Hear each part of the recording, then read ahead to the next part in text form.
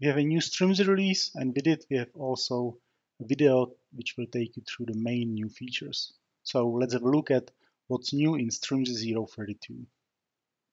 This release has more than 120 PRs from more than 20 different contributors. But before we start with the new features, let's talk about two important announcements. First of all, from this version, Strimzi supports only Kubernetes 1.19 and newer. That means that if you are using Kubernetes 1.16, 1.17, or 1.18, they are not supported anymore and you should upgrade your Kubernetes version. The second announcement is that from this Strimzi version, direct upgrades from Strimzi 0.22 or older are not supported anymore. You have to first upgrade to one of the Strimzi versions in between, and then you can upgrade to Strimzi 0.32. We will talk about this a bit more later in this video. One of the new main features in this release is of course support for Apache Kafka 3.3.1. Together with it, this version also supports Kafka 3.2.0, 3.2.1, and 3.2.3. Support for the older Kafka 3.1 has been removed. If you are wondering why Kafka 3.3.0 is missing from this list, it's because a bug was found immediately before the release, and that's why it was right away superseded by the 3.3.1 release. Another important change in this release is that the control plane listener feature gate is moving to the GA. Originally, this feature gate was introduced in Strimzi 0.23 and it moved to the beta phase in Strimzi 0.27. From Strimzi 0.32, it is always enabled and it cannot be disabled anymore. That means that all the Kafka brokers in your cluster are now always using a dedicated listener for the coordination and the traffic related to it. This is also what impacts the upgrades from Strimzi 0.22 and older versions. If you are running Strimzi 0.22 or older and want to upgrade to Strimzi 0.32, then you have two options. You can first upgrade to Strimzi 0.23, 4, 5, or 26, and then once you are on one of these versions, you can upgrade directly to Strimzi 0.32.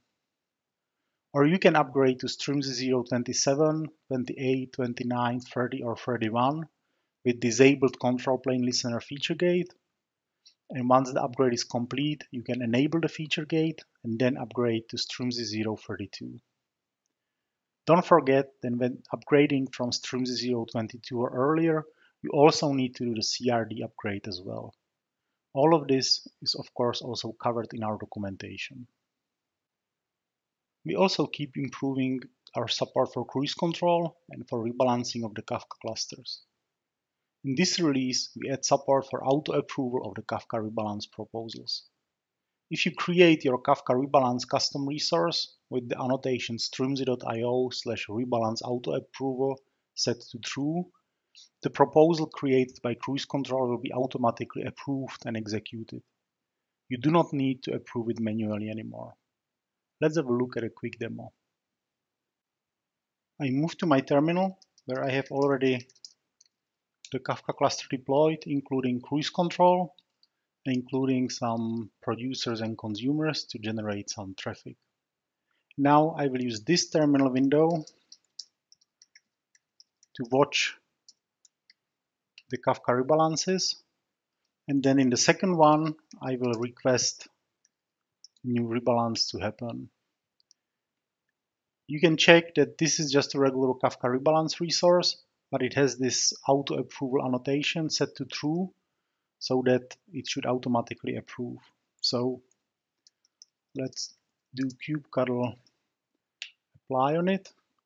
And we can see that the proposal got the proposal ready. That means that cruise control generated the proposal and automatically moved to rebalancing, and it's now moving the topics around. Now, when the rebalancing will be complete, it will automatically move to ready and be done with the rebalance. Another new feature is support for OpenTelemetry. Strimzi had already for a long time support for open tracing to be able to trace messages from different Kafka components. But the open tracing project is now archived and the development doesn't continue. So support for open tracing in Strimzi is deprecated and it will be removed in the future. OpenTelemetry is the successor to open tracing. And in this release, we add support for OpenTelemetry to the Strimzi bridge, Kafka Connect, Kafka Mirror Maker 1, and Kafka Mirror Maker 2. In Strimzi 032, after a long time, we also introduce a new type of a Kafka listener. It is called cluster IP, and it can be used for access to the Kafka cluster within the same Kubernetes cluster, similarly to the existing internal listener. The main difference between the cluster IP and the internal listener types is that the cluster IP listener doesn't use the headless service and the DNS names it gives to the individual broker pods to route the traffic to the brokers. Instead, it creates for each broker a dedicated cluster IP type service and uses that for routing the traffic. This listener is useful especially as a building block for different special use cases. For example, if you want to use Strimzi with some ingress controller which is not supported by Strimzi, then you can use the cluster IP listener and configure the ingress resources yourself manually, pointing them to the cluster IP services. Similarly, you can use it this way also for TCP ingress routing. Or you can use it with the new Gateway API, which is being introduced in the Kubernetes landscape and should replace the Ingress API in the future. Or you can use it with various tools which do not have full support for headless services, such as the telepresence tool, which allows you to connect to Kubernetes services directly from your laptop.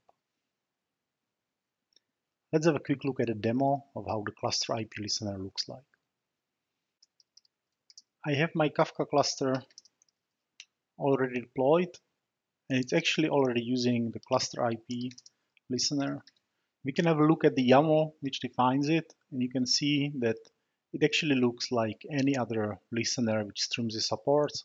The type is set to cluster IP, it has the TLS flag, you can define the name and the port, and other things such as authentication. Now, when we look at the deployed cluster, one thing you can notice is that there are some new services which are created.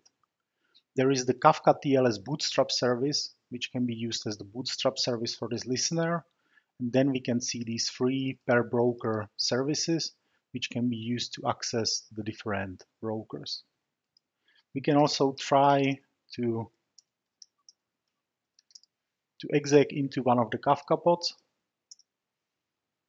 And